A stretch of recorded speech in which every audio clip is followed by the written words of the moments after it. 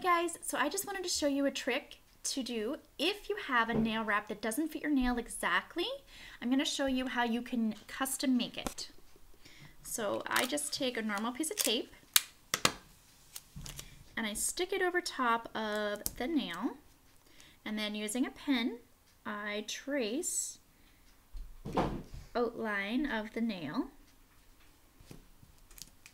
So then what you can do with this is either place it directly over the nail wrap and cut it out, or if you think that you're going to have to use it again, you can put this right on cardstock and make a template so that every time you have to cut one out, you've got it already made.